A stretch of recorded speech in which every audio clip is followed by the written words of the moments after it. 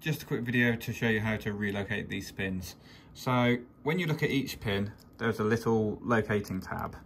I don't know how well you can see it in the video. Yeah, that's pretty good. So what you're going to do, I use a small Allen key.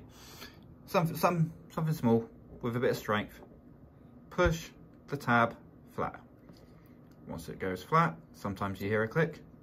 You can just give it a bit of a push and it will pop out, and there you go.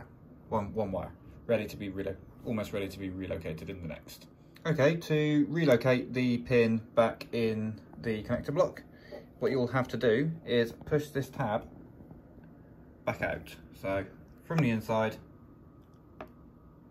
give it a push. So it's now sticking out again. And that you can then line up, push back in from behind,